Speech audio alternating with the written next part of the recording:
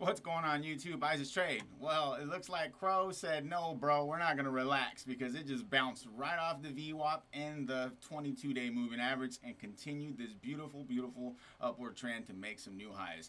But if this is your first time tuning in, let's make sure you subscribe to the channel. That like button is lit, and don't forget to make sure that bell's on so you don't miss out on any of my live streams or any of my videos. Now, back to the Crow.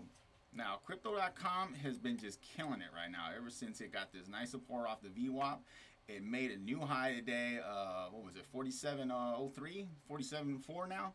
It just keeps making new highs, and it is actually doing very, very well right now. The volume is almost at 30 million, and this is in the first like 2 hours, I want to say, because it just reset about 2-3 hours ago, and it is just doing very, very well right now. I mean, as far as any entry points, you might want to wait and see if it comes back and tests the 45, maybe the 44 range. But right now, it doesn't look like crypto.com wants to relax at all.